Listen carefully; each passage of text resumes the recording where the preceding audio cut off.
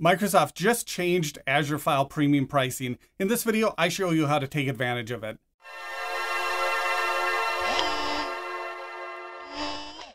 Hello everyone, I'm Travis and welcome to my channel. Want to save some cash on Azure Files Premium? You're in the right place, because in this video, I'm going to show you exactly how to do that without sacrificing performance. But real quick, if you find this helpful, hit that like button, subscribe, and share it with a friend who's deep in the Azure trenches. It helps the channel grow, and I seriously appreciate it. Also, check out my courses on AVD, Enter ID, Windows 365, and the AZ900. Links are below. And a big shout out to all my channel members, you rock. So here's the deal. Previously, if you wanted better performance with higher IOPS and throughput from a premium Azure file share, you had to bump up the capacity. That meant paying for a bunch of extra space that you didn't even need just to get more IOPS and throughput. Not ideal, right? That's the Provision V1 billing model. Everything, capacity, IOPS, and throughput were tied together. So if you needed more speed, you had to pay for more capacity, even if that capacity sat empty. Many FSLogix deployments, for example, ended up with extra storage space solely to meet the performance needs. But now things have changed. Say hello to Provision V2. With Provision V2, you can scale capacity, IOPS, and throughput separately. That means you only pay for what you actually need.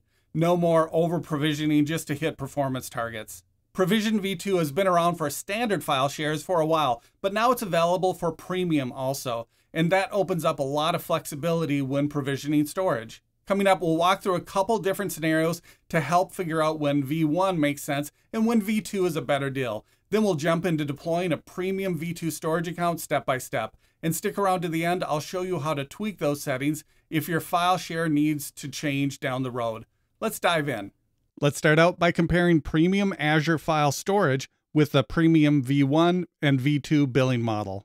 At the time of this recording, the Azure pricing calculator is unable to display information for premium files with the Provision V2 pricing. It only shows V1 pricing. Hopefully, by the time you watch this, the pricing calculator will work with premium files and V2 pricing. In the first example, we'll compare Provision V1 and V2 with the same IOPS and throughput.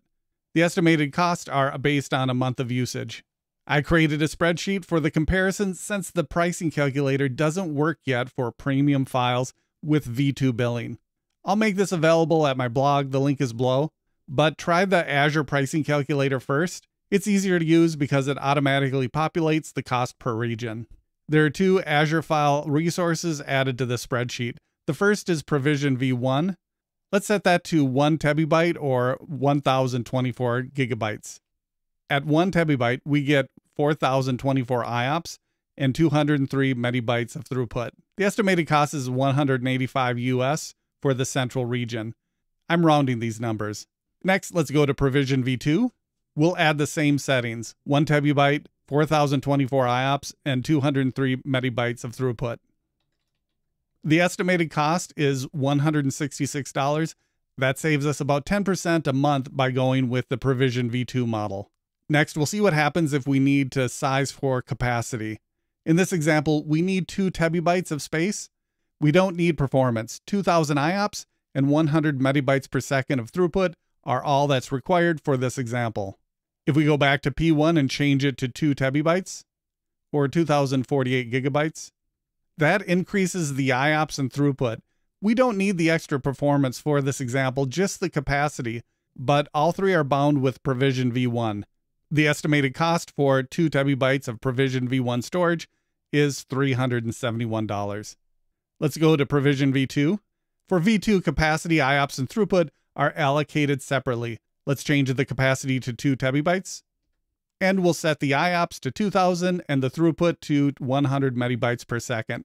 That's all that's required for this example.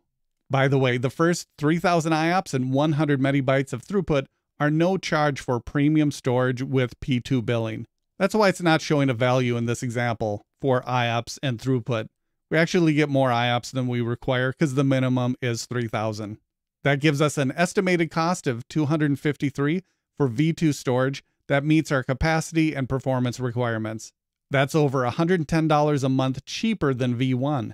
So if we're sizing for capacity and don't need high performance file shares, V2 could save a significant amount. In the next example, we only need 1 terabyte of space, but we need at least 7,000 IOPS and 500 megabytes of throughput. This example is sizing for performance, not capacity. Let's go back to Provision V1. We only need 1 terabyte, but with Provision V1, we need to increase the capacity to 4 terabytes to get 7,000 IOPS and 500 megabytes of throughput required for this example. That brings the estimated cost to $741. And we have 3 terabytes of space that we don't actually need. Let's go to Provision V2. We'll change the capacity to 1 terabyte. That's all this example requires. Then we'll change the IOPS to 7,000 and throughput to 500 to meet the requirements of this example. That gives us the estimated cost of $280. That's for the 1 terabyte of capacity, 7,000 IOPS, and 500 megabytes per second of throughput. That's over $450 less than comparable performance with the Provision V1 share. As the data shows, there are significant cost savings with Provision V2 billing. Additionally, we can modify the 3 settings, capacity, IOPS, and throughput, independently as needed. As I said earlier, you can find this spreadsheet at my blog, the link is below, but try the Azure pricing calculator first and use that if premium file shares with P2 pricing is available. Let's take a look at how to create a Provision P2 premium file share next. From the Azure portal and storage accounts, let's create a storage account. Set the subscription and resource group. Give the storage account a name and set the region. Remember, Azure storage accounts have to be 3 to 24 characters long, globally unique, and can't contain special characters. For the storage type, select Azure Files and select Premium Performance. Initially, Provision V2 was only available for Standard, but now it's available on Premium. We'll set file share billing to Provision V2. That's a very important step in this example. Update redundancy, or you can leave it as is. You can update any of the other settings as needed. For this demo, we'll leave the rest as default and go to Review and Create, and then create the file share.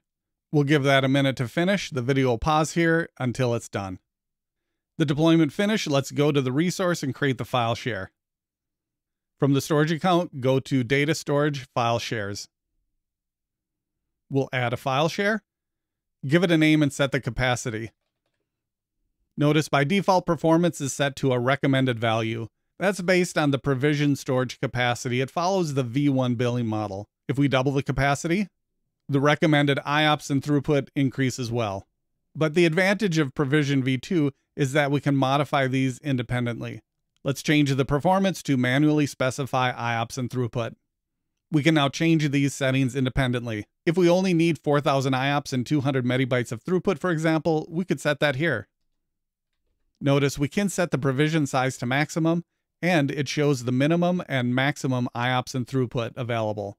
It doesn't show the estimated cost, however, so be sure to set that appropriately. We have the option to set the protocol to SMB or NFS. Let's go next to backup. You can use a backup if you like, but for this example, it won't be enabled because this is just a demo account. We'll go to Review, and once validation passes, we'll create. And that brings us back to the share. We can modify the capacity and performance settings from the overview page by clicking on the provision storage, IOPS, or throughput. Each opens the same window. By the way, if you don't have this option available, it's likely that Provision V2 wasn't selected for the billing method. From here, we can modify the settings to update the share.